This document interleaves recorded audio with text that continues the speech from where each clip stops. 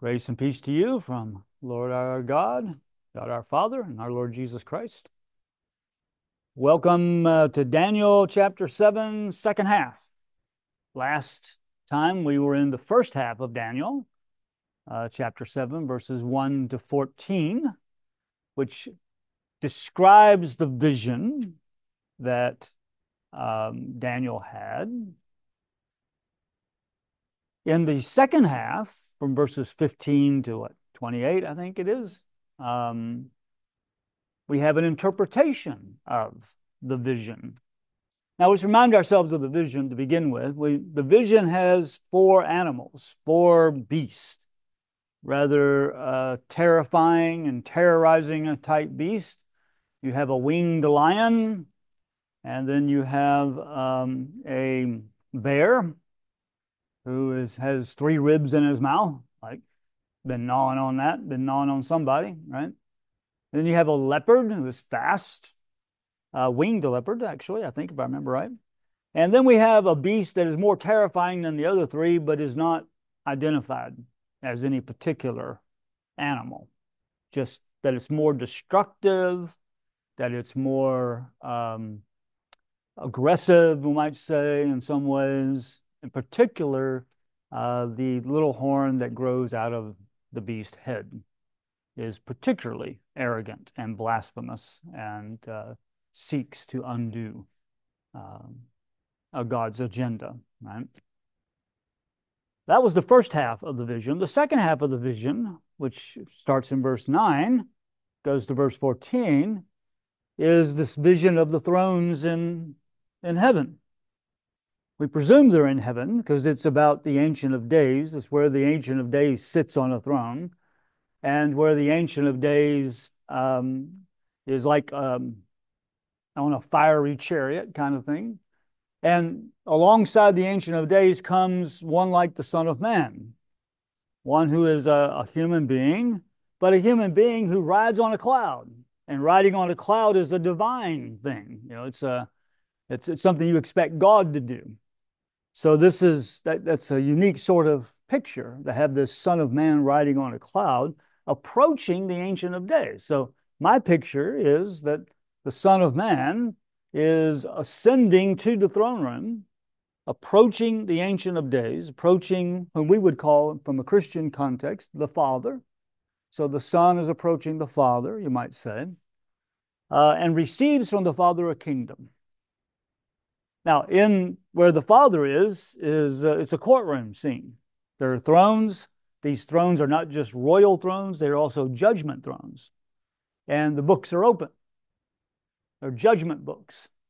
So the picture in that second half of Daniel's vision is of the Son of Man entering into the throne room, courtroom space to receive authority and power. And the result of it is going to be judgment. It's going to be an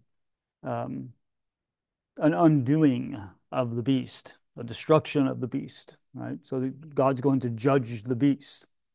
And that's the picture we have in the first half. Now we want to take a look at the second half. And in the second half, verses 15 and following, Daniel doesn't understand this vision. He's terrified by it. It's disturbing to him, but he doesn't understand it. So in verse 15, let's read verses 15 to 28. I think it'd be good for us to get this in our mind. I, Daniel, was troubled by all I had seen, and my visions terrified me. So I approached one of those standing beside the throne and asked him what it all meant. He explained it like this to me. These four huge beasts represent four kingdoms that will arise from the earth. But in the end, the holy people of the Most High will be given the kingdom, and they will rule forever and ever. Then I wanted to know the true meaning of the fourth beast, the one so different from the others and so terrifying. It had devoured and crushed its victims with iron teeth and bronze claws, trampling their remains beneath its feet. I also asked about the 10 horns on the fourth beast's head and the little horn that came up afterward and destroyed 3 of the other horns. This horn had seemed greater than the others, and it had human eyes and a mouth that was boasting arrogantly. As I watched, this horn was waging war against God's holy people and was defeating them until the Ancient of Days, the Most High, came and judged in favor of his holy people. Then the time arrived for the holy people to take over the kingdom. Then he said to me, this fourth beast is the fourth world power that will rule the earth. It will be different from all the others. It will devour the whole world, trampling and crushing everything in its path. Its 10 horns are 10 kings who will rule that empire. Then another king will arise different from the other 10 who will subdue 3 of them. He will defy the Most High and oppress the holy people of the Most High. He will try to change their sacred festivals and laws, and they will be placed under his control for a time, times, and half a time. But then the court will pass judgment, and all his power will be taken away and completely destroyed. Then the sovereignty, power, and greatness of all the kingdoms under heaven will be given to the holy people of the Most High. His kingdom will last forever, and all rulers will serve and obey him. That was the end of the vision. I, Daniel, was terrified by my thoughts, and my face was pale with fear. But I kept these things to myself. Word of the Lord. Thanks be to God. Ooh, that's an interesting text. I think the big picture of it is fairly clear, seems to me. The big picture is kind of summarized right at the beginning in verses 17 and 18. We kind of get the abstract for the rest of what he's going to talk about, right? So you get this little summary statement in verses 17 and 18. These 4 beasts represent 4 kingdoms that will come from the earth. They're empires. They're earthly empires. They're human governments. But in the end, ultimately, finally, the holy people of the Most High will be given the kingdom, and they will rule forever and ever. That's the 2 main points. The first point is there's going to be a series of empires. And the other point is going to be, don't be threatened by these empires. Because ultimately, the people of the Most High, the holy ones of God, will receive a kingdom, and they will reign forever and ever. All right? Those are the 2 kind of clear points. Now, what makes it difficult is, who are we talking about? Who are these beasts? And that's when we get into some differences of opinion, right? And the second thing is, okay, when does this kingdom come? When will this kingdom be received? And there's a lot of differences of opinion there. So even though we get the summary in verses 17 and 18, and it's a clear kind of message, the human governments will fail. They will not conquer the people of God. They will not reign forever. They have an end. But the kingdom of God has no end, and the people of God will inherit the kingdom of God. Those 2 things are clear. But what's unclear is what are these kingdoms, and when will we receive the kingdom? Those are the 2 questions that are problematic. And there are a whole continuum of views that have different answers to those questions. So I am not going to pretend that I got this figured out. I don't think that I have it figured out. I got questions about every view. And I think I understand why people will take this view as opposed to that one, and I can appreciate how they get there and understand it, but I'm not convinced by any of them, really. Not where I could say, oh, I'm going to go with this one. This is the right one. So what I want to do is walk you through kind of these different views, but always remembering the two main points, right? The human governments are going to terrify the earth.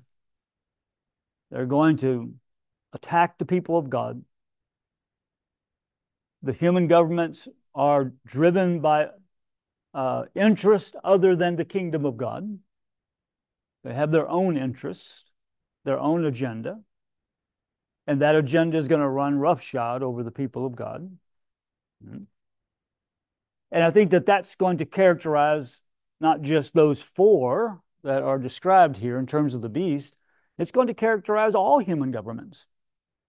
So I think there's a sense in which these four empires represent all empires. They represent all human government.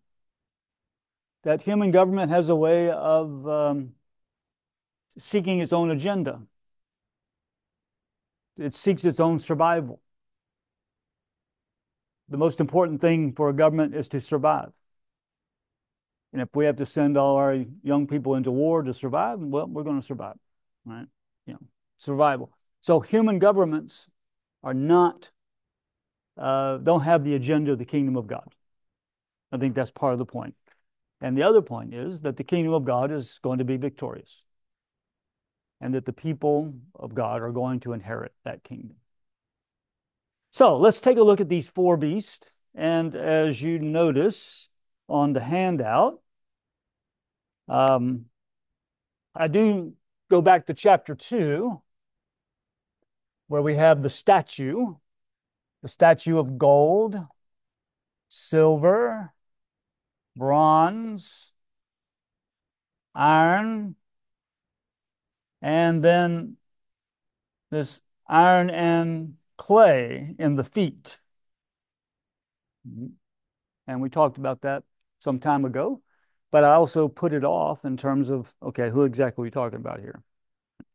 Because what we have in chapter 7 is the lion, the bear, the leopard, and then the unidentified.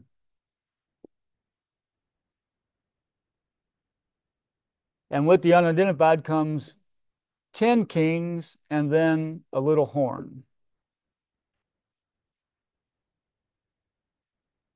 A single horn that comes out of that displaces 3 of the 10. And I think these are parallel. I think they're talking about the same thing. Now, what happens to the statue? What do you remember? What happens to the statue? Yeah, it's destroyed. What destroys it? God does, but what's the symbol? Yeah, we got this rock that comes from God and strikes it so that it falls, right? And the kingdom is received. The kingdom of God begins, in some sense. And what happens here is we have a courtroom, a court throne, the Ancient of Days, and ultimately the Ancient of Days comes and destroys the little horn. Right? And the result is the kingdom of God. And over here, of course, the result is the kingdom of God.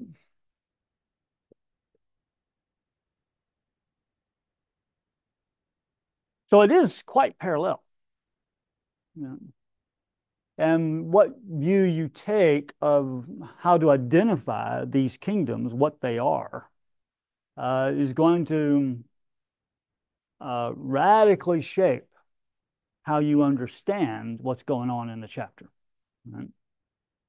Now, if you notice on the handout, I offer 3 views. Right? on the handout.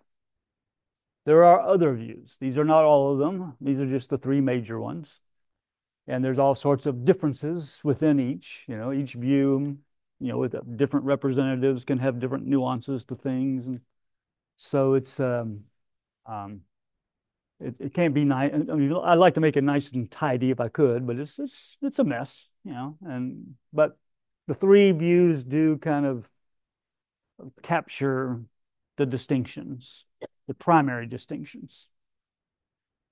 The first view, let's call it the kind of you can call it a preterist view. It's a fulfilled view. It's already accomplished kind of view.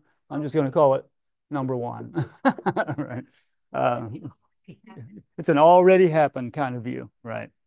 And both 1 and 2 have already happened.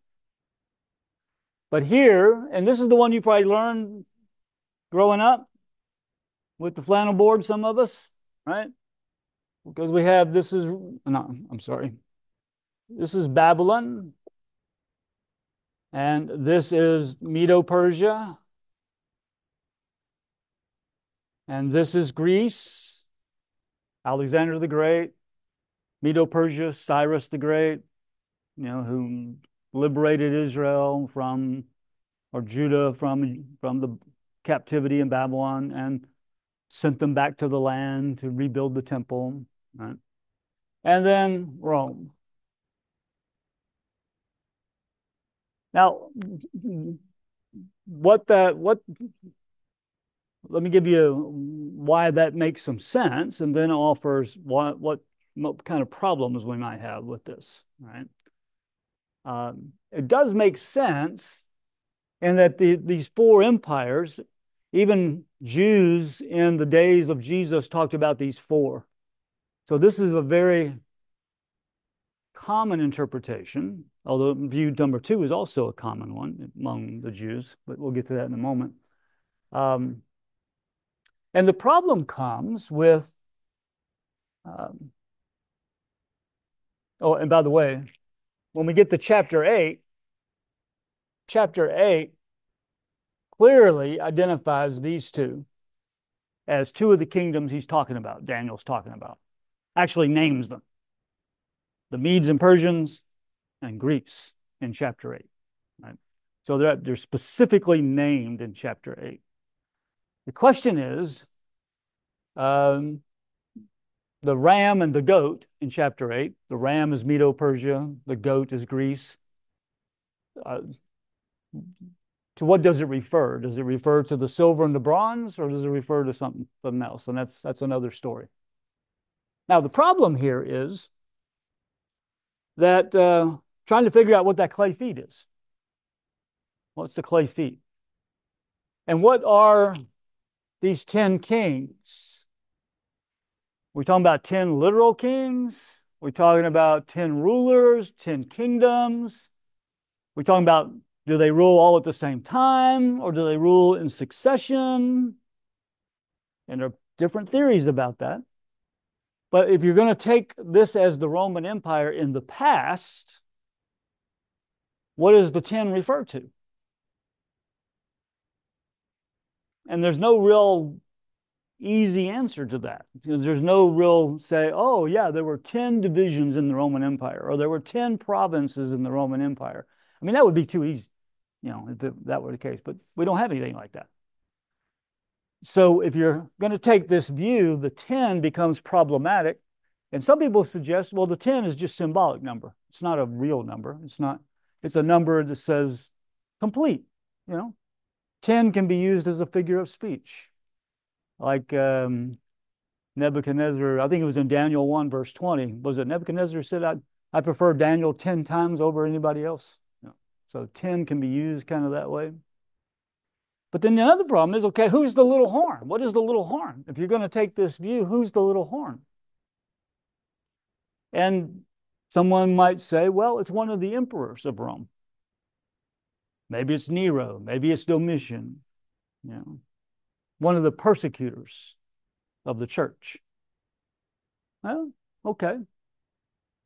That can make sense. But then you have the question of, well, the kingdom of God comes. This kingdom falls, Rome falls, and then the kingdom comes. What kingdom are we talking about here? Are we talking about the kingdom that is received by Jesus at his ascension? When Jesus ascends with the clouds and approaches the Ancient of Days and receives the throne and sits down at the right hand of God. Okay. But then what's the judgment? This judgment that is coming from this judgment here, that's coming from the Ancient of Days, and a kingdom is received. Is that kind of the millennial kingdom? Is that the 1,000-year reign kingdom? Which is what some people would want to say. So you have to think about, well, if Rome falls, what was the act of judgment in that? When was that? How was the kingdom received after it fell? Are we talking about after it falls that receives it? Well, there's this kingdom that blows it away, right? So there's all kinds of questions about when and where and what. And I think it gets really difficult to discern. But the typical way view number one would say it is to say, we had a succession of empires, and in the reign of the Roman Empire, Jesus came, and Jesus died and was raised, and he ascended to the right hand of God, and he began to reign during the Roman Empire. And it is the reign of Jesus that will subvert the Roman Empire and destroy the Roman Empire.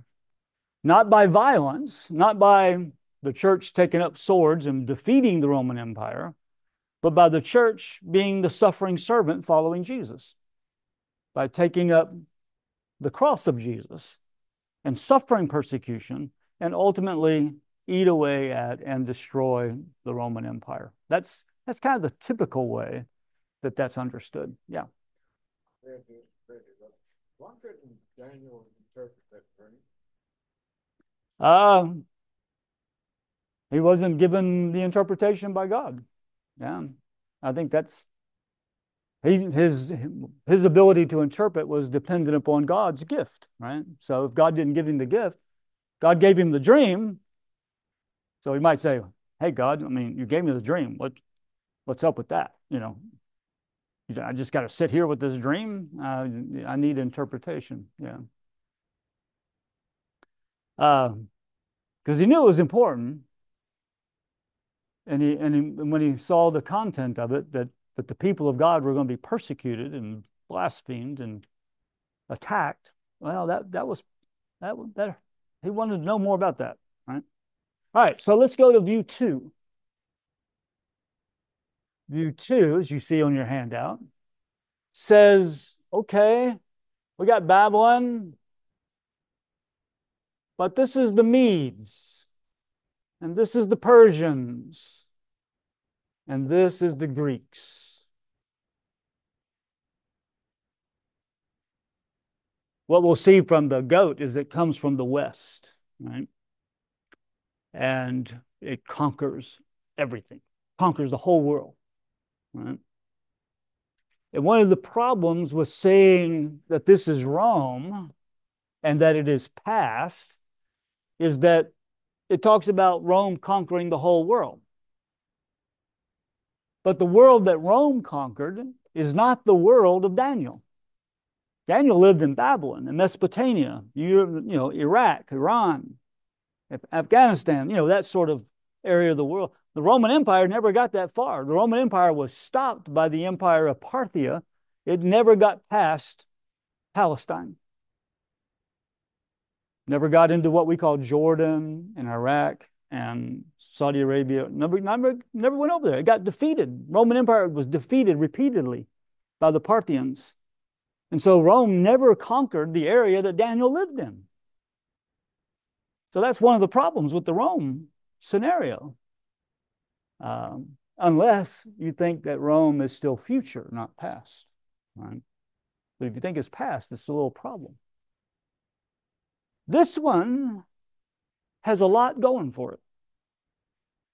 One of the problems is, can you really divide out the Medes and Persians? Well, yeah, there was a Median empire that ruled simultaneous with the Babylonian Empire until, through marriage, Cyrus was born. And so he was not only a Persian, he was a Mede. And so he united the empires, Persia and Mede. And so then you had a Medo-Persian empire. But there's a case to be made that the Medes was an independent empire, and then the Persians, and then the Greeks. And the Greeks makes a lot of sense out of this. Because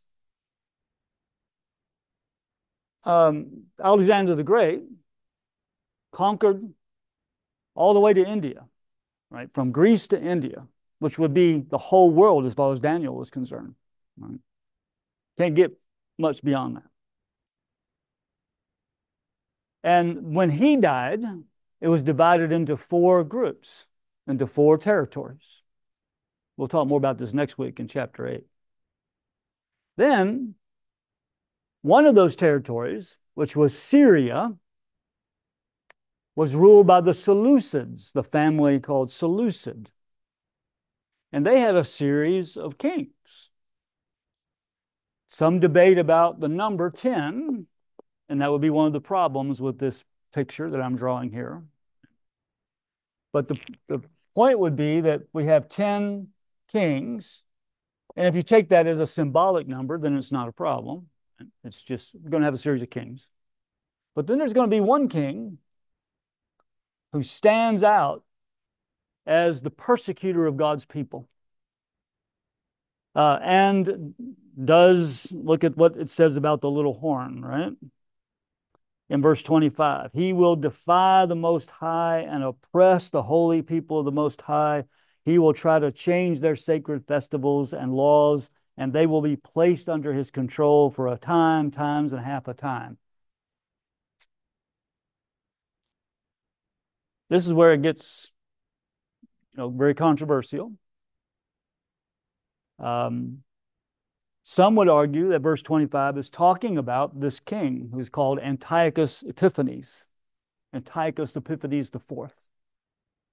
And Antiochus Epiphanes reigned from I'm not going to get these dates right, I don't think, like 175 to 163, something like that. But right before he died, he did something for the 3 years before he died. He went into Jerusalem and he stopped the sacrifices. And he put up an altar to Zeus. Got the Greek influence, right? Because he's from the family of the Greeks who took over this region. But he put up an altar to Zeus in the temple of God and sacrificed a pig on it. And he stopped the temple from its daily sacrifices. And he persecuted the people of God, assassinated the high priest. And it was,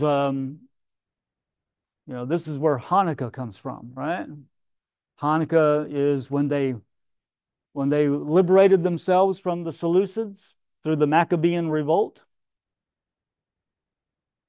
They wanted to rededicate the temple, but they didn't have enough oil to light the lamps. Yeah, right. So they do. They show something of that. They light the lamps, but they don't have enough oil. But miraculously, there was always enough oil. Kind of like in the Elijah story, with the widow, always going to have enough bread and oil. That's where Hanukkah comes from. So this was a real event. It's a historical event. It's written about in a lot of places in the ancient world. And some suggest, well, that's who we're talking about here. The Antiochus Epiphanes is the little king. Now, the problem, though, is in what sense did the kingdom of God come in that moment? You can say, yeah, that king got judged. He died, and the nation was liberated, and the Maccabees began to rule independently. It was the first independent rule by Israel or the Judeans since the time of the exile. They were liberated from any imperial power. And some would say, well, that's partly what that kingdom is about. But it's a problem because it's not there's no messianic picture here about Jesus or the rock or the Son of Man. It's hard to picture that here. The third view is like the first view: Babylon, Medo-Persia, Greece, and Rome.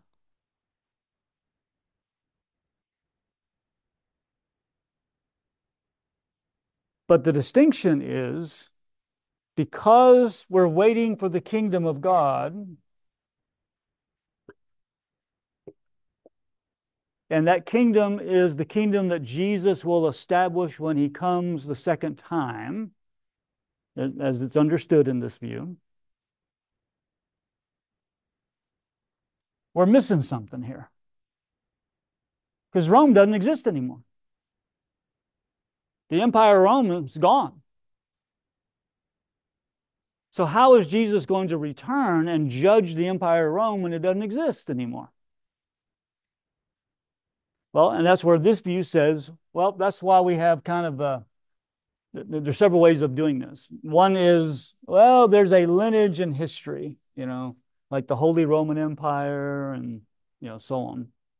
There's kind of, you can piece together kind of this lineage through history.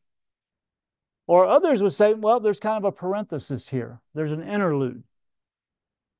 And that Rome will be reestablished at some point. That the Empire of Rome will come back. And we'll have 10 kings. And then a little horn, who is the Antichrist, will arise from that final Roman Empire, Roman kingdom. And there's a lot of make connections with Revelation 13 and 17 about the 10-horned beast there. Because we have a 10-horned beast here, and we have a little horn, and we have a little horn in Revelation, or a horn that grows up. And if you understand Revelation as something that's still future, so that's how they're going to make the case. It gets complicated.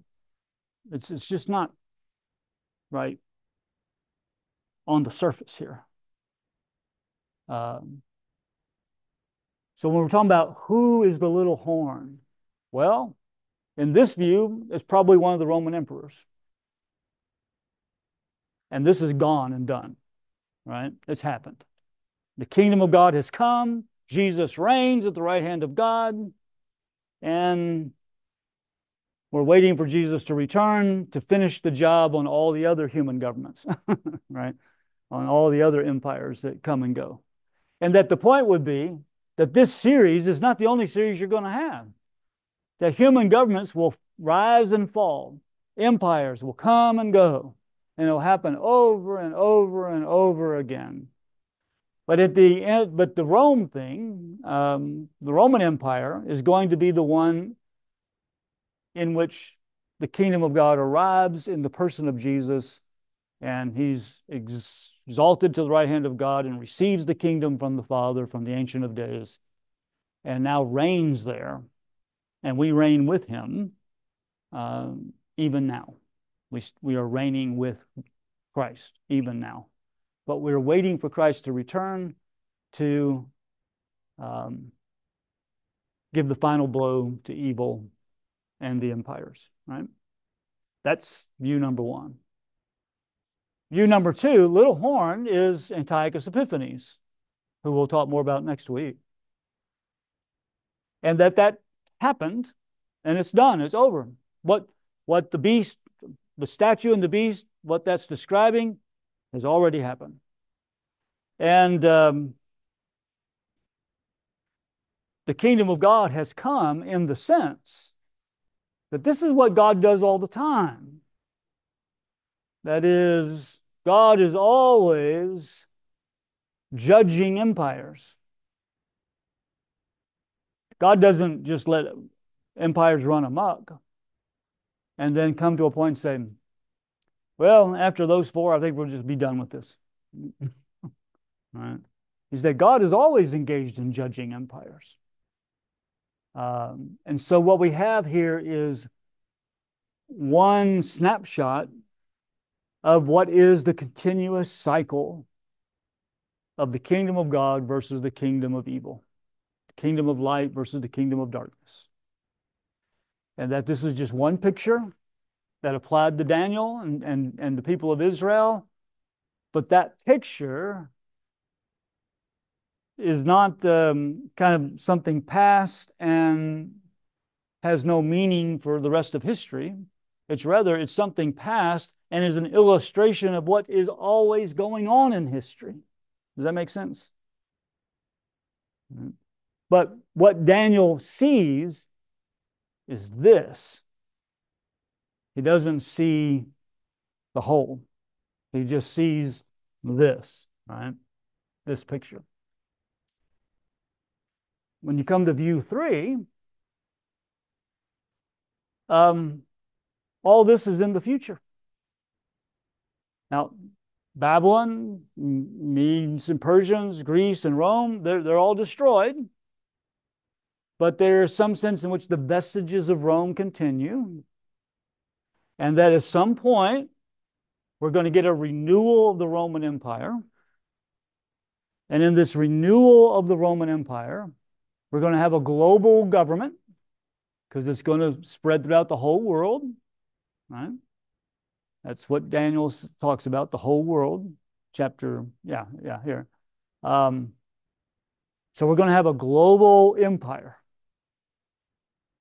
which is one of the reasons why we have such, what's a good way of saying this? We have in the evangelical world kind of a consternation, an anxiety about any kind of globalism. You start talking about globalism, and then there are those who believe in this kind of picture, where there's going to be a global empire, and you start talking about globalism, they're hearing Antichrist. That's what they hear when they hear globalism. They hear Antichrist. Now, you might not like globalism for other reasons, but the theological interest here is that they think the global government, that global empire, is the precursor to the little horn. Because that global empire is going to have 10 kings, maybe 10 divisions. In the late great planet Earth, if I remember right. No, that's not right. Somewhere, huh? Well, Left Behind series has that kind of thing too, about the global government, and then the tribulation, and where's the tribulation fit in, and the rapture. We're going to get to that in chapter 9 of Daniel. There's a way of reading chapter 9 that plays into this scenario. But yeah, you're right. That's part of what advocates are trying to do, trying to explain some of that. So one of the things that when you remember when there were 10 European countries in the European Commonwealth, there were 10 of them. I mean, you could just find it easily as walking out your door, somebody saying, oh, that's the 10 kings, that's the 10 countries that are going to be the global government, and the Antichrist is going to come out of that. You know. And throughout history, there have been other people who identified other things. But the point is, whatever that global government looks like, it's identified with these 10 kings. And then somewhere along the way, there's going to be a ruler who is going to exert power, displace three of those kings, and put the other kings under his foot, and he's going to be the sole ruler as the Antichrist, the little horn.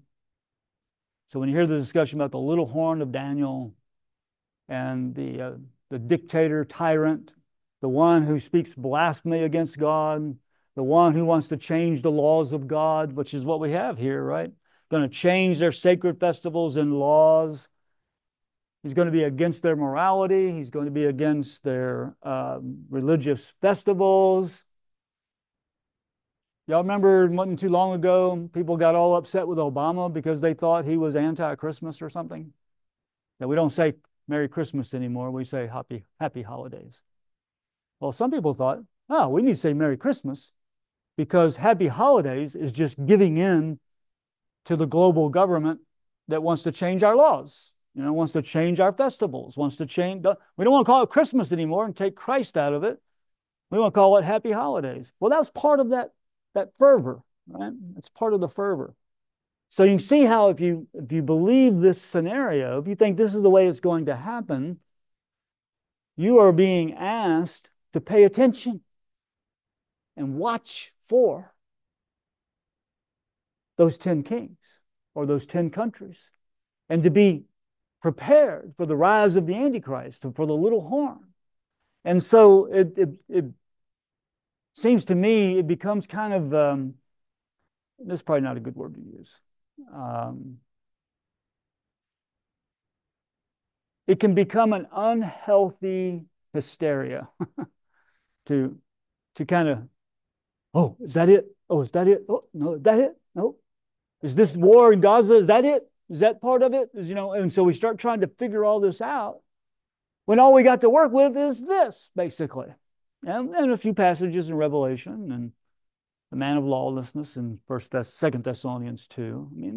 There were some other texts that come into play, but we don't have a lot of details. And this view is I think it's problematic because there's no interlude here. This Rome is destroyed, right? It's destroyed. And so if it's destroyed when Jesus comes in the second coming to establish his 1,000-year reign, that means Rome still exists. There's a sense in which Rome still exists. And that's a pretty good stretch in my mind. I don't think Rome still exists. Do empires still exist? Yeah. Do human governments with their agendas still exist? For sure. Are they in conflict with the kingdom of God? Absolutely. All right. So I'm more inclined, and again, I don't know. I can't tell you this is it. If you had a gun to my head and said you got to choose one or else, then I might choose. And I think I would go with number 2. I think. But I still have some discomfort with number 2 as well. Because what is the coming of the Son of Man when you're thinking about number 2? When does that happen? What is that? And that leads me more over to number 1, or some version of number 1. I really can't. Now, the point about number 3 is that the vision seems to indicate that that this kingdom is going to come in its fullness when God judges this fourth beast. And so the question then is, whoa, wait a minute. It doesn't look like God's judged all the governments yet, does it? Living here. Governments are still around. They're still doing harm. Still in warring with one another. In what sense has the kingdom come? Well, I would suggest it's come in the sense that Jesus has been enthroned and that we have been raised to sit with him in heavenly places and that we reign with Christ. And we are waiting for the coming of God in Christ to fully establish the kingdom. But over here, it's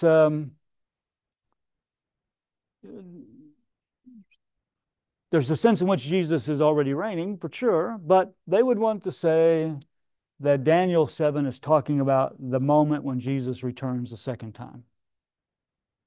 So it goes back to that question in Daniel 7, verse 13 and 14. He's coming on the clouds. Yeah, which coming are you talking about? Is he coming up into the throne room to receive the kingdom and sit at the right hand of God? Or is he coming in judgment at the end of time? You know, I'm not sure. I'm not sure. Now, when we get to chapter 8, I think we can be more sure about some things. It's okay. It's okay not to be sure, right? Yeah. Because the principle is still in play. See, God still reigns, and the human governments are in conflict with the kingdom of God. And there will come a time when the kingdom of God will be fully received by the saints. And the persecution of the saints will be ended. And that they will fully enjoy the reign of God. All right. Now, when you look at the book of Revelation, what you have is you have Christ the King reigning. He's sitting on a throne in Revelation, but the saints are still being persecuted. So you have that picture. Jesus is on the throne, but saints are being persecuted, and the persecuted saints are crying out, "How long? How long will you until you avenge us?" You know. And so the picture of Jesus reigning, but saints still being persecuted, is a legitimate picture. And the fact that when Jesus comes again, he will deal with the persecutors and with the kingdoms that are anti kingdom of God. So it's both are true. It's true that Jesus has ascended to the right hand, and it's true that he's going to come again and put an end to evil. Right? The debate is this little horn and the scenario. What is the scenario that is going to happen at the end of time?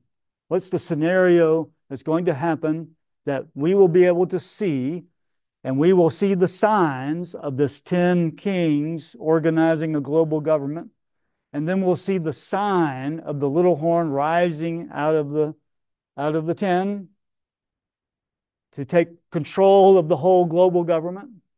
And we will then be able to identify him as the Antichrist.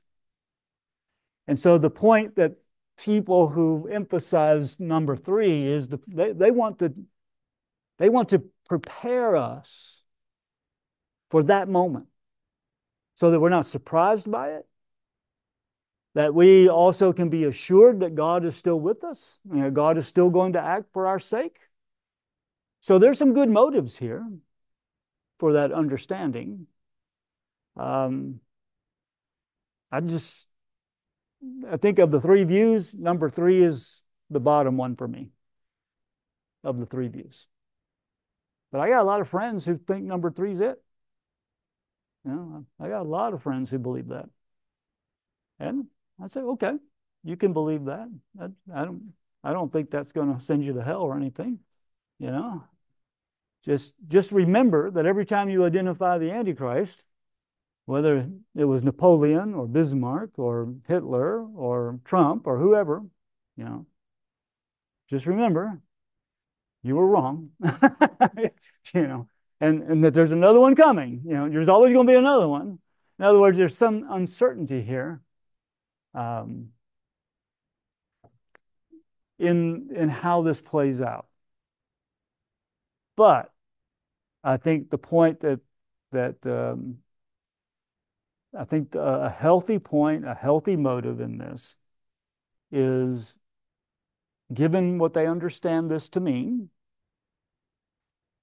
they want to prepare the people of God for the trauma that is coming.